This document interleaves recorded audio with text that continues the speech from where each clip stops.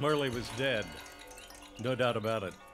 The register of his burial was signed by the clergyman, the clerk, the undertaker, and the sole mourner, Ebenezer Scrooge. Yes, Marley was as dead as a doornail. And though Scrooge knew Marley was dead, they used to be partners. Scrooge never painted out old Marley's name. No, there the sign remained, Scrooge and Marley above the door. Oh, Scrooge was a tight-fisted hand at the grindstone, a squeezing, wrenching, grasping, scraping, clutching, covetous old sinner. The cold within him froze his old features, nipped his pointed nose, shriveled his cheek, stiffened his gait. He carried his own low temperature about with him, and it didn't thaw even 1 degree at Christmas.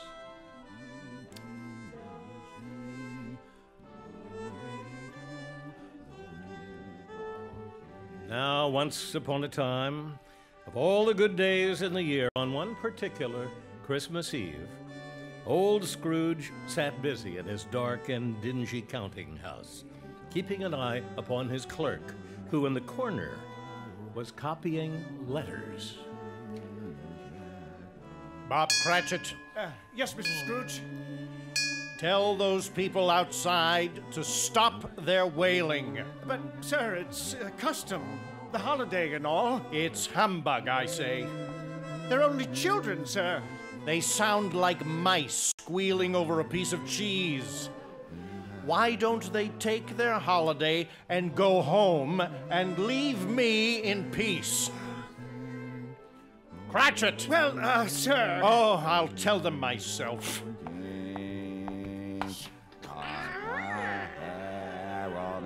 Go away! Go home! And take your screeching with you! Sorry, sir. Merry Christmas to you. Christmas humbug, that's what it is. Sorry, indeed. If they come around again, I will make them sorry. Yes, sir. All right, now, Cratchit, don't forget to complete today's letters. Yes, sir. And there is the matter of Beaton. Oh, poor Mr. Beaton. Surely you don't want to collect on Christmas Eve, sir. Beaton's had his share of troubles. What do I care for his troubles? Or for Christmas Eve, for that matter, if I hear that word one more time. Yes, sir.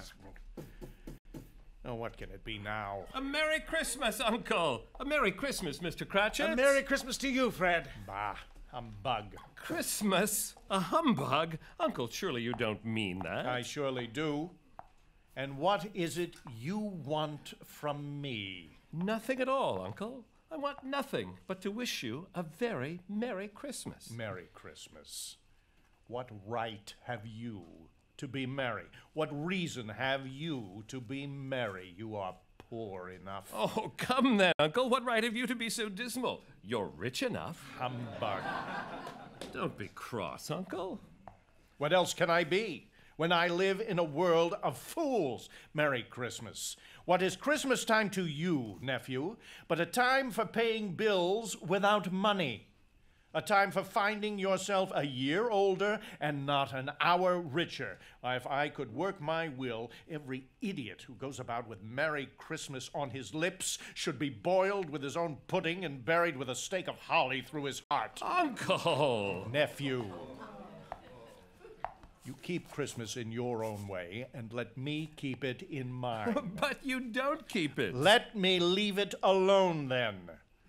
Much good it has ever done you. Oh, I think there are many things from which I've derived some good, by which I have not profited financially, I dare say. There's more in life than money, Uncle. Oh, humbug to that. More in life than money. Humbug. And I've always thought of Christmas time as a good time, a kind, forgiving, and charitable time, when men and women seem to open their shut-up hearts freely, and think of people not as fortunate in life as their equals, for they very well are equals. We're all one and the same. And therefore, Uncle, though it has never put a scrap of gold or silver in my pocket, I believe Christmas has done me good and will do me good. And I say God bless it. Well put, Fred. Thank you. Thank you, dear Bob. Let me hear another words from you, Cratchit, and you'll keep your Christmas by losing your situation. And you, dear nephew, you are quite a speaker. Why, I wonder why you don't go into Parliament. Oh, don't be so angry, Uncle. Come, dine with us tomorrow. Why would I ever do that? Good afternoon to you. Well, I'll keep my Christmas spirit to the last. Good afternoon. And so, I wish you a Merry Christmas, Uncle. I do. Good afternoon. And a Happy New Year. Good afternoon. And a Merry Christmas to you, Bob, and Mrs. Cratchit, and your whole family. How is your little boy, the one whose illness has... Oh, you mean Tiny Tim? Well, we pray he's getting better. Many thanks to you, Fred, for asking. And a Merry Christmas to you. A very good day to you, sir. Humbug. And you, Bob Cratchit, what are you doing over there? I was just putting a small coal on the fire, sir. My hands are a bit numb from the cold. You will do nothing of the kind. There are many who would like your situation and have no complaints, cold or otherwise. Well, I'm sorry, Mr. Scrooge. It's just that my fingers Well, are... put on some mittens or gloves if need be. This is a business, you know, and... Oh, see who it is, Cratchit. Yes, sir.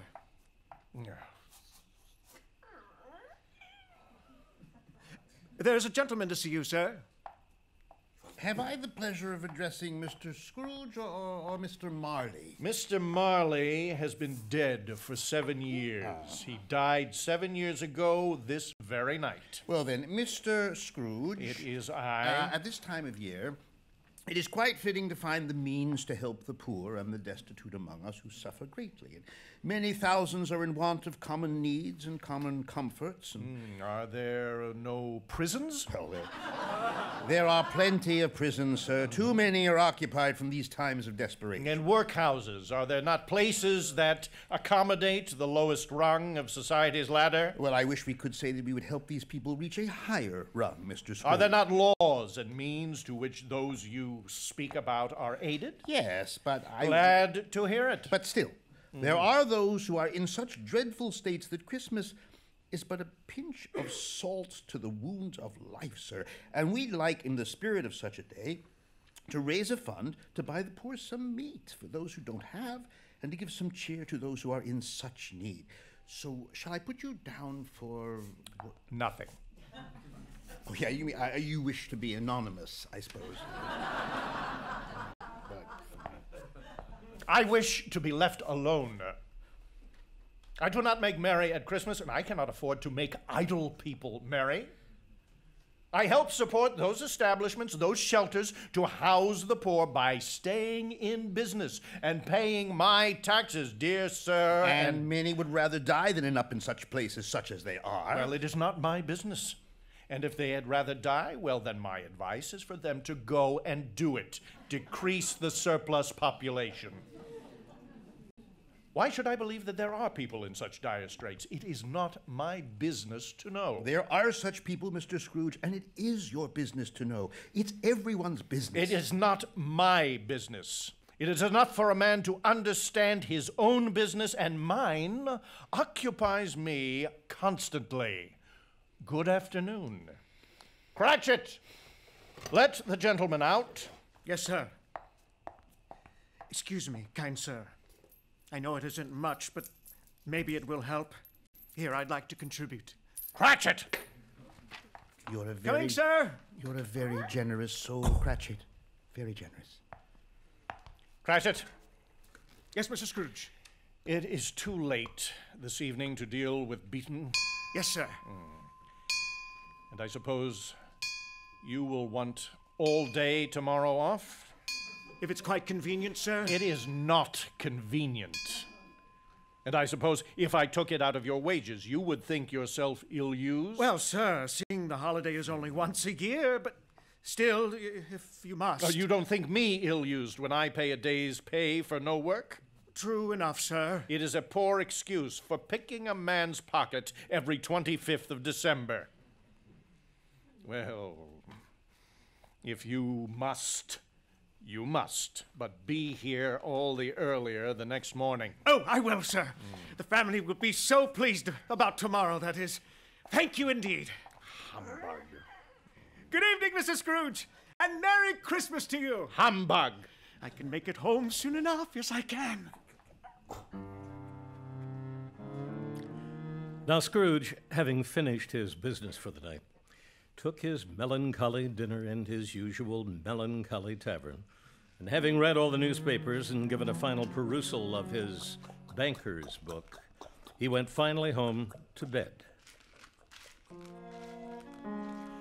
Scrooge lived in the house once owned by his deceased partner, Marley, gloomy, dismal.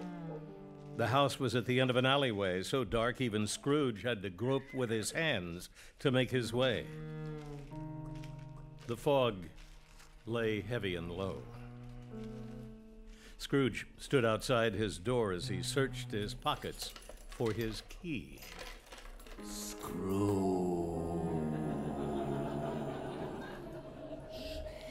Ebenezer Scrooge. What? Who is it? Who is playing such tricks? It's all humbug. That's what it is. It's this awful weather. Humbug. Humbug. Scrooge entered his home and went straight up. Through the sitting room, bedroom, living room. All were as they should be. Nobody under the table, nobody under the sofa. Scrooge knew, because he looked.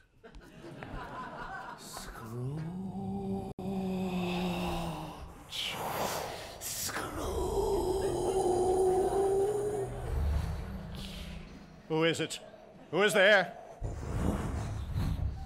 Oh, it's just the wind. It's just the wind. Is that you, Mr. Scrooge? Yes, of course it is me, Mrs. Dilber. Who the devil else might it be? And why were you making those strange sounds? Strange sounds, sir. Are you deaf? Yes, that's what I said. Oh, why do you plague me so, Mrs. Dilber? I have a mind to put you out this instant. Oh, no, sir, please. I haven't any place to go to be so cold, sir. It's Christmas Eve. All right. Stop. Stop wailing, Mrs. Dilber. Oh, and think of the cold before you bedevil me like this. Oh, please, sir. I don't know what you mean, sir. Oh, Joe, just get me my slippers, Mrs. Dilber, and...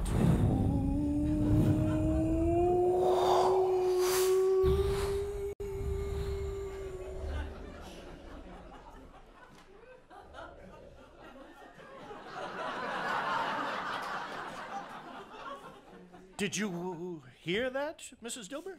What, sir? You mean the breeze? No, woman, not the breeze. Don't tell me that you didn't. Oh, just never mind. Yes, sir. I'll never mind, sir. I'll get your slippers, sir. No, just go to bed, Mrs. Dilber. Yes, sir. Mr. Scrooge, good night, sir, and a Merry Christmas to you, sir. Humbug. Good night, Mrs. Dilber. Yeah. Finally, some peace. Yeah, this fire will do me good. I'll pull up this chair. That's better. The cold air has gotten to my lungs, and what's this? A little bell? Who left this here on the table? And look at the dust. Doesn't Mrs. Dilber do anything around here? She can't even dust a tiny bell.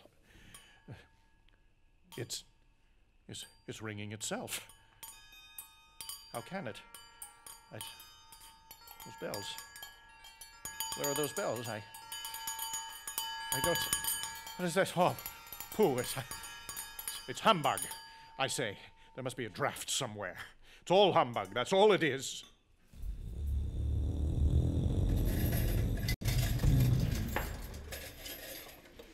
It's humbug. Still.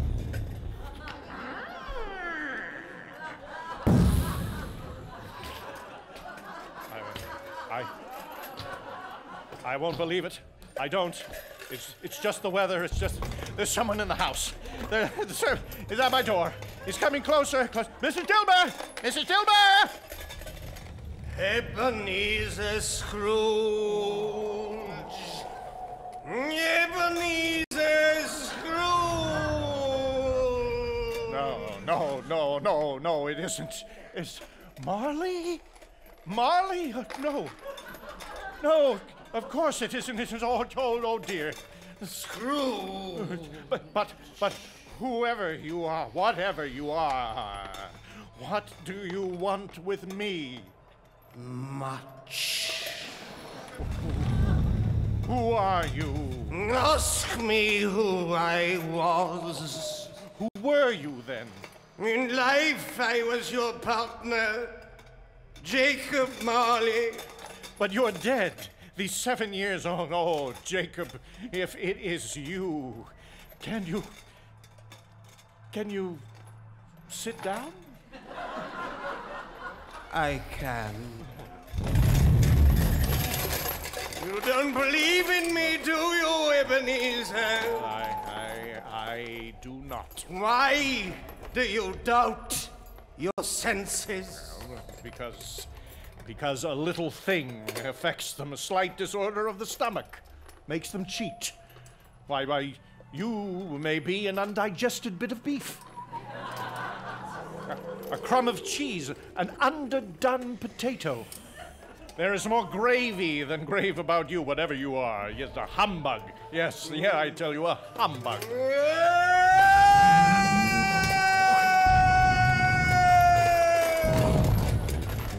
Do you believe in me now? Yes, I do. I must.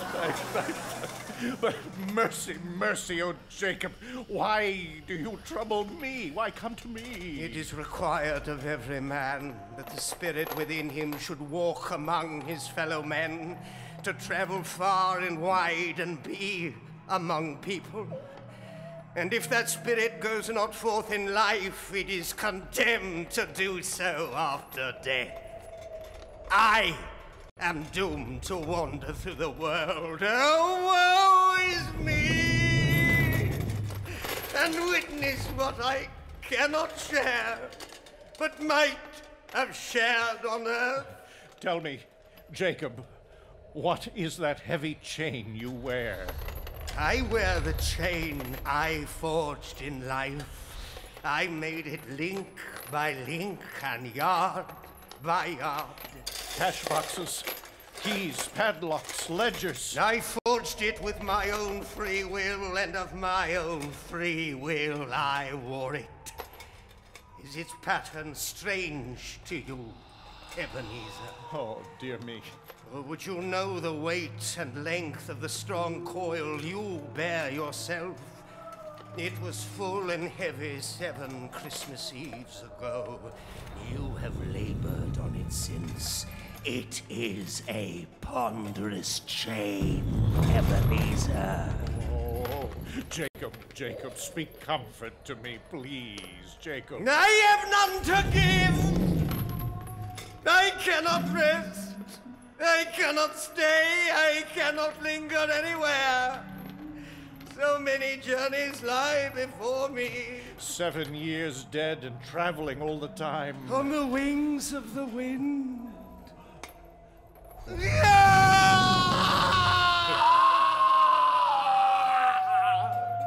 No rest. No peace. I am sorry for you, Jacob. I know only the torture of remorse. Why didn't I know? Know what, Jacob? That no amount of regret can make amends for one life's opportunities misused. Misused! It's such was I. Such was I. But you were always a good man of business, Jacob. Business. Mankind was my business. The common welfare was my business. Charity, mercy, benevolence were all my business. The dealings of my trade should have been but a drop of water in the expansive ocean of my business. Dear Jacob. Hear me, Ebenezer. My time is nearly gone. I will, Jacob, I will listen, but please do not be hard upon me, Jacob. I am here tonight to warn you, Ebenezer, that you have yet a chance and hope of escaping my fate. A chance and hope. You were always a good friend to me, Jacob. You will be haunted by 3 spirits. Is that the chance and hope you mentioned? It is. I think I'd rather not. Without their visits, you cannot hope to shun the path I tread. Expect the first when the bell tolls 1. Couldn't I take them all at once and have it over with, Jacob? Look to see me no more. And look that for your own sake you remember what is past between us. I join all the wandering spirits now, wailing in their eternal binds. This is my fate, Ebenezer. See to it that it is not yours.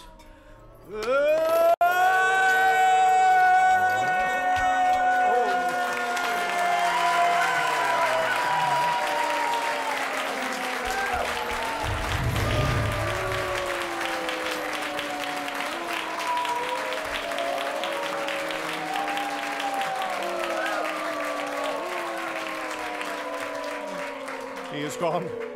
He is gone out the window and, oh dear, in the fog, hundreds of spirits, all with chains.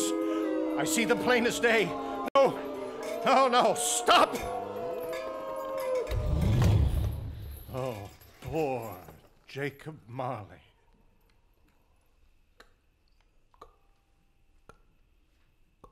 Scrooge, twisted and stirred in his bed in restless sleep. 1. Here, it's 1. And now, that light, what is it? I can see it even now through the bed curtains. The curtains were drawn aside by a single hand, and face to face, Scrooge found himself with the unearthly visitor who drew them.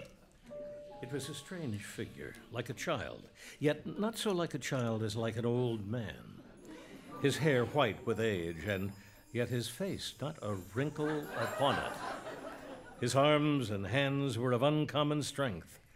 One hand held a green holly, and through his tunic, though it was white, it was trimmed with the flowers of summer. Scrooge stared at the figure and finally spoke. Are you the spirit foretold to me? I am.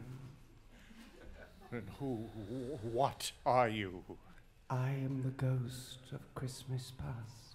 Long past? No, your past. What business brings you here, spirit? Your welfare, Ebenezer Scrooge. Rise and walk with me. Oh, but not out the window, oh spirit. I am mortal and liable to fall. Bear but a touch of my hand, and you shall be upheld in more than this. Come, follow me. Do you recognize this place, Ebenezer Scrooge? Do I recognize it? I was apprenticed here. So nice to see you. Why, it's old Fezziwig. Bless his heart, it's Fezziwig, my old master. He's hosting one of his Christmas parties. And there's Dick Wilkins. Dear Dick, dear. And old Fezziwig, there he is, always starting a dance. Clear away, my lads. Let's have lots of room here. Fiddler, if you please. Oh, Fezziwig, and oh, look, there's Mrs. Fezziwig. How she works. The roasts and pies and cider. What a time we had. What a time. How happy I was then. A small matter for Fezziwig to make all those silly folks so full of gratitude and joy. Small? Why is it not? He has spent but a few pounds of your mortal money. Is that so much that he deserves praise? It isn't that, spirit. Old Fezziwig's power lay in words and looks, in things so slight and insignificant that it is impossible to add and count them up. The sheer happiness he gave was quite as if it cost a fortune. What is the matter? It's nothing particular. Something, I believe. No, only I should like to be able to say a word or two to my clerk, Bob Cratchit. Just now, that's all. My time grows short, and we have yet another journey to make. But where? Oh, no. Spirits, spare me this, please. It is a small room, and there sits a young girl. You are there too. No, Spirit, please, not this. You are older now, and already the signs of avarice are upon you. Listen, Ebenezer. It matters little. But, Belle... To you it matters very little, for another idol in your heart has displaced me. If it can cheer and comfort you, Ebenezer, I have no cause to grieve. What idol has displaced you, Belle? A golden one. Well, is it better to be poor? It's better to be happy at the least. You fear the world too much, Ebenezer. All you think about is gain. What then? Though I've grown wiser in the world, I'm not changed toward you.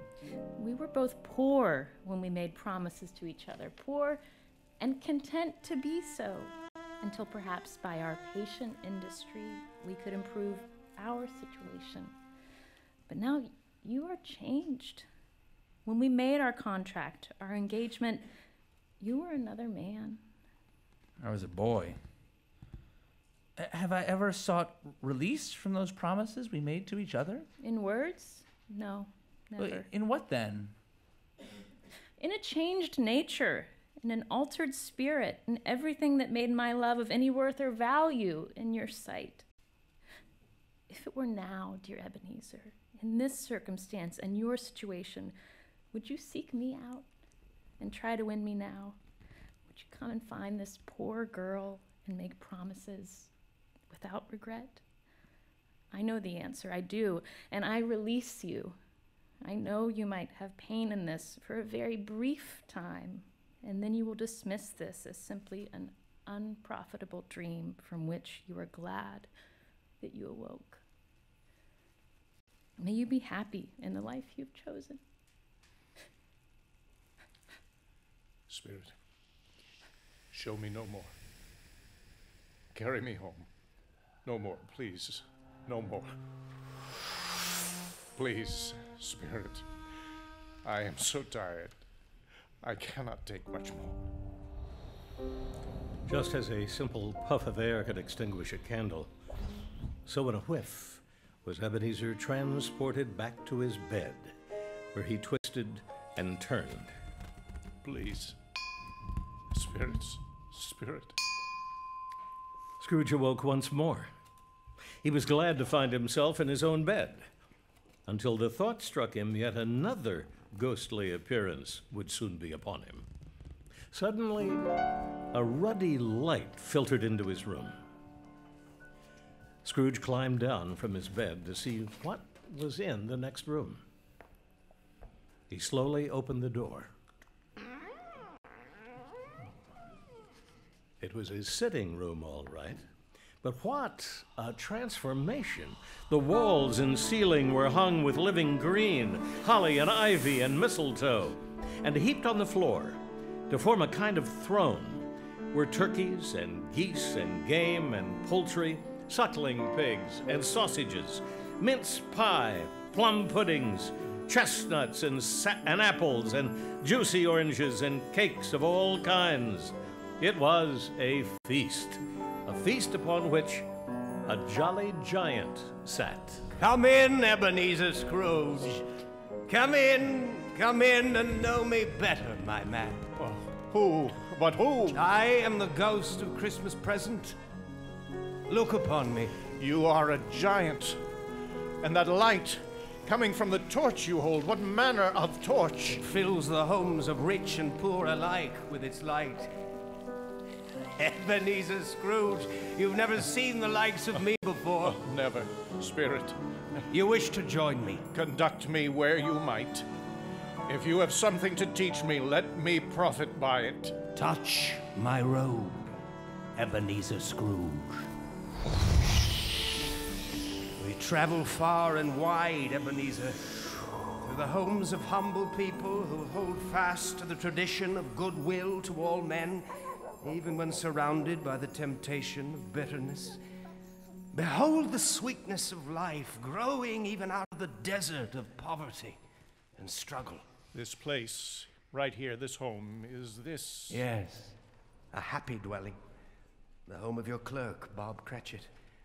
And there's Mrs. Cratchit, dressed as finely as she can muster, helping her daughter Belinda prepare a meal while Master Peter Cratchit checks the potatoes. And over there, the two little Cratchits. Where is your precious father, Belinda? He's with Tiny Tim, Mother. And Martha was never this late. Here's Martha, Mother. Hello, Belinda. Martha, wait till you see the goose for dinner. Martha, bless your heart, my dear Martha. Hello, Mother. I'm sorry I'm so late. There was so much to do at the shop last night. Never mind, so long as you're here. Come, sit by the fire and catch a warm. Oh, Lord bless you. And a Merry Christmas to you. Peter, Martha's here. Yes, Mother. Hello, Martha. Hello, Peter, and look at you, all dressed as the man of the house. And speaking of, Mother, where is Father? He's coming, dear. He's been at church with Tiny Tim. How is Tiny Tim, Mother? Any better? Sometimes I think he is fine and getting better, and then sometimes, well, I can't bear the thought of anything happening to him. You mustn't think of it then, Mother. Look, Martha, Belinda. Father's coming. He is, Peter. Look, Mother, and Tiny Tim. Oh, hello, my dear. Hello, Bob. Merry Christmas to you. Merry Christmas to you all. Martha, my dear, and Peter, and Belinda. Oh, how you all look so well. Hello, Mother. Tiny Tim, my dearest. Hello, my brother. Mother. Now go wash up, Tim. Yes, Mother. But don't dawdle. I'll be back before you count to 10. I'm counting, Tim. 1, 2. And how did Tiny Tim behave, Bob? As good as gold, my dear, and better. Sometimes he gets thoughtful to himself and thinks the oddest things. He told me on the way home today that he hoped people saw him in church, him being lame and all, as it might be pleasant to them to remember upon Christmas Day who made lame beggars walk and blind men see. Bless his heart. I'm back, and I didn't dawdle. Before 10, right, Peter?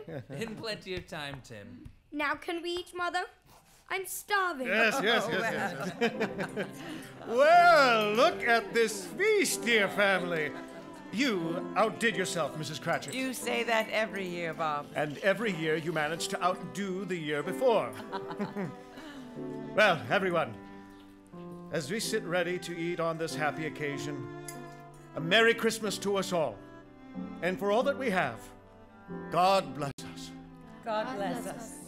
God bless us. Everyone. My Tiny Tim.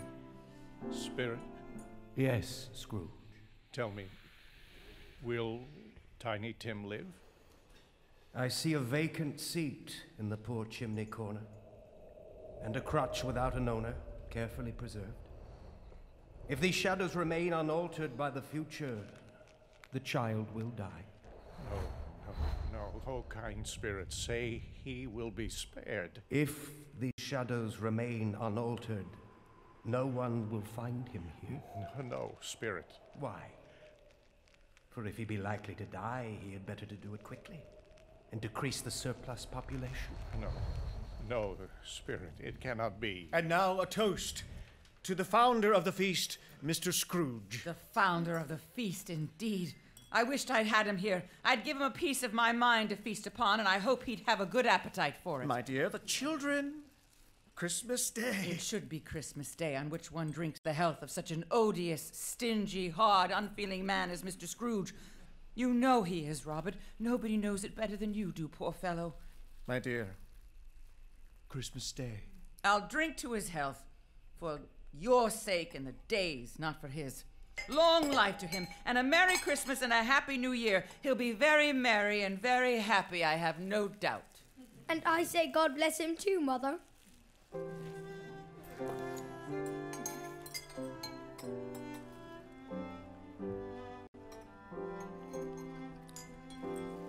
There was nothing of a high mark here. They were not a handsome family, the Cratchits.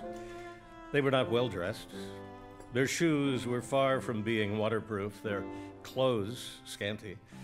But they were happy, grateful, and pleased with one another, and contented with the time. And Scrooge looked upon them as such, especially Tiny Tim. It was getting dark and snowing fairly heavily. It was a long evening as the spirit and Scrooge continued on. In all corridors of life, in the bowels of the mines, in the hospitals sheltering the ill, in the prisons, and in all the loneliest places on earth. In these places and more, the Christmas spirit gave his blessing. And in all the misery one can find, and on this earth too much misery dwells, there was always a happy ending with that blessing, a singular comfort. Spirit, you grow old. Yes, Ebenezer Scrooge. Are spirits' lives so short? My life upon this globe is very brief. It ends tonight. Tonight? Tonight at midnight, and the hour is come. May I ask you, Spirit, before you go? Yes. I see something by your feet. What may it be? Is it... What? There's a young girl and boy. Look hard upon them, Scrooge. Are they yours? They are man's. See how they cling to me. The boy is ignorance. The girl is want. Beware of them both. But most of all, beware this boy. Oh, Spirit, have they no refuge or resource, no place to be? Are there no prisons? Are there no workhouses? Spirit. Are there no prisons? No workhouses? Oh, Spirit, don't leave. Don't leave me here. Do not leave me here.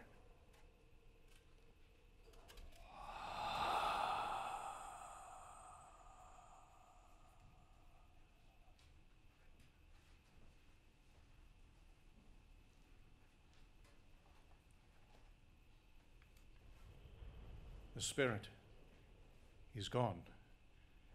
And there is another. A phantom coming towards me. I cannot see his face. It is shrouded in black, draped and hooded. Tell me, phantom, I am in the presence of the ghost of Christmas yet to come? You are about to show me shadows of the things that have not happened, but will happen in the time before us? Isn't that so, Spirit? Oh, in your silence, ghost, I fear you more than any specter I have seen. But I know your purpose is to do me good, and as I hope to live to be another man from what I was, I will follow you. Lead on, Spirit. Lead on. We're at the Merchants Building. I know this place. I know those businessmen over there. I think I know them. No, I don't know too much about it either way. I only know that he's dead. When did he die? Last night, I believe. I thought he'd never die. What was the matter with him? God knows. What has he done with his money? I haven't heard he left it to his company, perhaps. Well, he hasn't left it to me, that's all I know. And it's likely it's going to be a very cheap funeral, for upon my life, I don't know anybody who's going to go to it. Well, I don't mind going if lunch is provided. I'll go, but only if I'm fed. Well, here's to that. A good meal indeed. Spirit, I do know these men. I have been among them many times, but who are they talking about? Is it someone I know?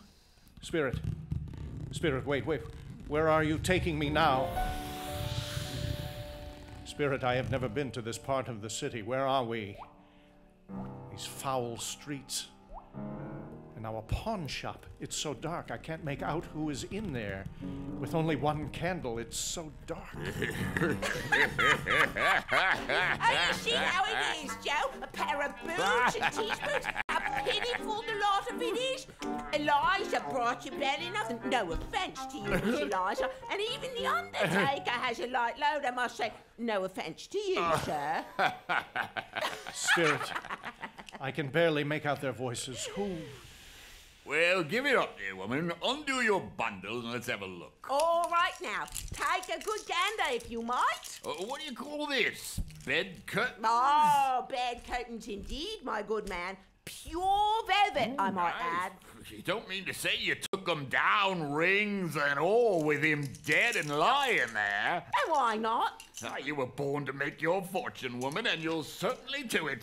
You're all right about that, Joe? And hey, you may look through that shirt you're holding till your eyes ache, but you won't find a hole in it. It's the best he had, and a fine one, too. They'd have wasted it if it hadn't been for me. Wasted it? Putting it on him to be buried in, to be sure.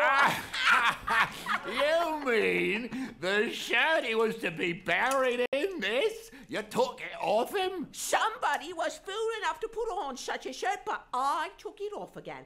Calico is good enough, I'd say. He couldn't look any uglier. Oh, you got that right. Spirit, this is too awful. The poor dead man to be so dissected. What kind of life? Well, this is the end of it. He's frightened everyone away from himself when he was alive, only to profit us when he was dead. Oh, Spirit, I see. The case of this unhappy man could be my own if I don't... But wait, where are we now? Are we in his room? It's so dark. I can make out a figure in the bed, but... Oh, Spirit, won't you tell me who might this person be, if only I could see? Whatever riches this man had can do him no good now. He lays in this dark, empty house with not a man, a woman, or a child to say he was kind in this or that. Only the shadows of an abandoned cat linger, and the scurry of some rats, waiting. Spirit, please, I beg you. I am trying to learn from all of this, but I fear I am too old. I haven't the power. I am weak, and this may be all wasted upon me. Take me away from this place. Spirit, may I see some tenderness connected with a death, please, or that darkened room will be forever remembered. Oh, no. Spirit, why here, at Bob Cratchit's house? Why now? Tiny Tim. Poor Tiny Tim, he was only a boy. To be taken so... Oh, our Tiny Tim. Oh, Mother, come sit by me near the fire. Tiny Tim, never a burden to anyone, not a soul. Oh, it's Bob. He's at the door. Bob. Good evening, my dear. Hello, Martha, Peter, Belinda. Hello, Father. You're late, Bob. I'm sorry. So sorry, my dear. I went by the churchyard today, where he is resting. I wish you could have gone. It would have done you good to see how green a place it is. But you'll see it often. I promised him that I would walk there on Sundays. My Tiny Tim. My little child. My little child, I love him so. Spirit. Oh, Spirit, why must it be so cruel? It is too cruel. Take me away. Spirit, we travel toward my home. Perhaps if you showed me who I am in the future, I could... But why do you point in that direction? My home is the other way. What lies this way? This is a churchyard. All overgrown. What could I possibly learn from this deathly place? What could I... Spirit, before I come nearer to that stone to which you now point, please, you must answer me. Are these the shadows of the things that will be? Or are they the shadows of the things that may be? only. O Spirit, men's courses will foreshadow certain ends. I see that now. But if those courses be departed from, the ends will change. Say it is thus with what you will show me. The engraving on the stone. It reads, Ebenezer Scrooge. No, that man in death alone, it was me, oh, Spirit, no, Spirit, hear me. I am not the man I was. I will not be the man I must have been. Oh, why show me this if I am past all hope? Just tell me, please, that I yet may change these shadows you have shown me. I will honor Christmas in my heart and try to keep it all the year.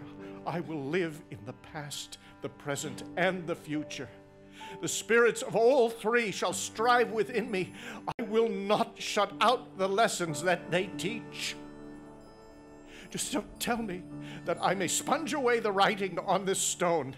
Dear Spirit, I beg you, I will not let go of your cloth. As I promise you, dear Spirit, I promise you, on my knees, I promise, what is this? This is not a robe. It's my bed curtains. I'm in my room, in my bed, and the curtains, they aren't torn down. They're here. There's rings and all. They're here. I am here. and the sun, it's coming through the window. I don't know what to do. I am as light as a feather. I'm as happy as an angel. I am as merry as a schoolboy. I am as giddy as... Look at that. There's the dusty bell. And the door where Jacob Marley's ghost entered, and that's the corner where the ghost of Christmas present sat. It's all right. It's all true. It all happened. I don't know what month it is. I don't know how long I have been among the spirits. I don't know anything. I'm quite a baby. Well, never mind. I don't care. I'd rather be a baby. Oh, glorious world. Listen to that. I'll hear it better out the window, indeed. Oh, glorious bells. Hey, you, down there, young boy. Me, sir? What is today, my fine fellow? Today? Why, it's Christmas Day, it is. It's Christmas Day. It's Christmas Day. I haven't missed it. The spirits have done it all in one night. Well, why not? They can do anything they like. Well, of course they can. Of course they can. Hello, my fine boy. Do you know the poultry shop in the street around the corner? I do, sir. Oh, intelligent boy. Remarkable boy. Do you know whether they have sold the prize turkey that was hanging there, the very big one?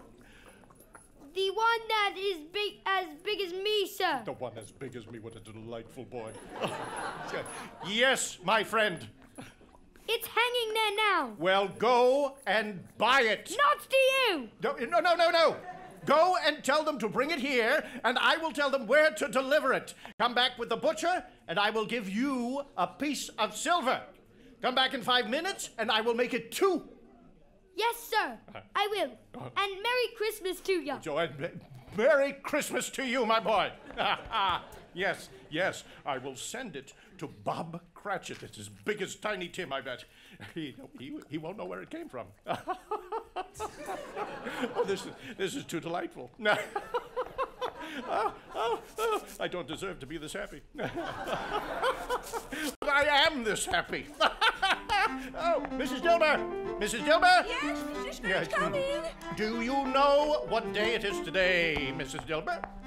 Well, though it can't help itself, sir, it's Christmas Day, it is. It can't help itself. You are a poet, you are, Mrs. Dilber. No, don't make fun of me, Mr. Scrooge. Fun. Glorious fun. Wonderful word. Oh, here. Come closer, Mrs. Dilber. Hey! Done nothing, No. Mr. Scrooge. I won't hurt you, my dear Mrs. Dilber. How long have you worked for me? 7 years, sir, give or take, and then some. And in those 7 years, all you have done is give, and all I have done is take. Are you feeling all right, Mr. Scrooge? I have never felt better in my life. And in all those 7 years, Mrs. Dilber, did I ever given you a gift? A what? A present? Something to show my appreciation? I ain't ever asked for nothing, Mr. Scrooge. No, you have not, Mrs. Dilber. No, indeed. So take this, my dear woman. Mr. Scrooge, sir, you must have made a mistake. This is a solid gold coin, sir. I have made mistakes, many mistakes, Mrs. Dilber, and I mean to make up for them one by one. So this is no mistake, my dear, good Mrs. Dilber, no mistake at all, my friend. May I call you that? Call me what, sir? Friend. Why, sure you can, sir. And then some. Oh, wow. And then some indeed, Mrs. Dilber, for we shall make this our Christmas tradition. No, Mr. Scrooge! Now, go and fetch me my finest shirt. I mean to go out into the world today. It is Christmas. Oh, it is, Mr. Scrooge, and a merry one to you, a very merry one. Merry Christmas. Merry Christmas to you.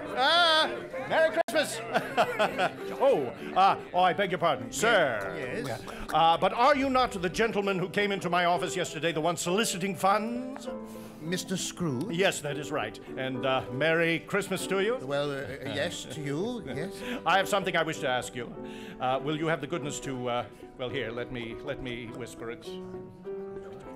Lord bless me, my dear Mr. Scrooge. Are you serious? If you please, and not a farthing less. A great many back payments are included in it, I assure you. There is more in life than money. There is to that, sir. A wise thought that is. Yes.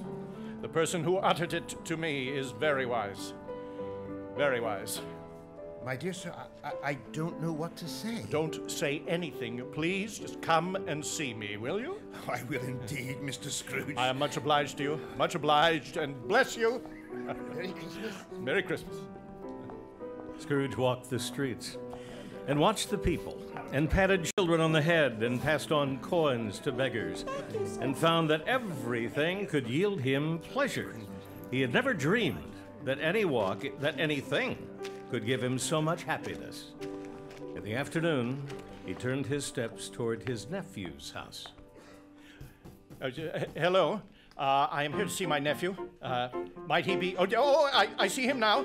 Thank you. Fred! Why, bless my soul, is that... It is I, your Uncle Scrooge.